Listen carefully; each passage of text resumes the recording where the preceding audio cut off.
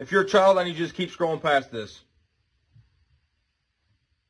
All right, now I'm fucking pissed, and I'm going to make a video about it. I got a call from the Missouri Department of Health this morning saying that they got a complaint from somebody in a local Facebook community group saying that we sell pickles and green beans, which we do.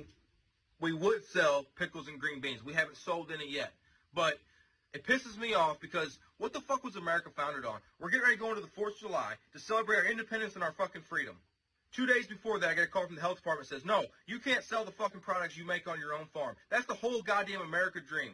We buy our own fucking land, we produce our own food, and we can sell our own food. That's what fucking America was built upon. And now, we gotta have the fucking government come out and inspect it and have a commercial facility. Well, that's fucking ridiculous. I am absolutely the cleanest fucking person. Me and my wife are clean fucking people, and we make sure anything with food, we sterilize it, everything is absolutely clean, and we even carry insurance to make sure that if you were to get sick, that we were covering you by our insurance.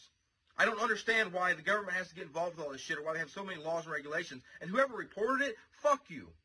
Buy your fucking canned green beans and your canned pickles. All that shit's had fucking herbicides and pesticides on it. We offer a different solution that doesn't have all those chemicals, doesn't have preservatives. It's all actually organic shit.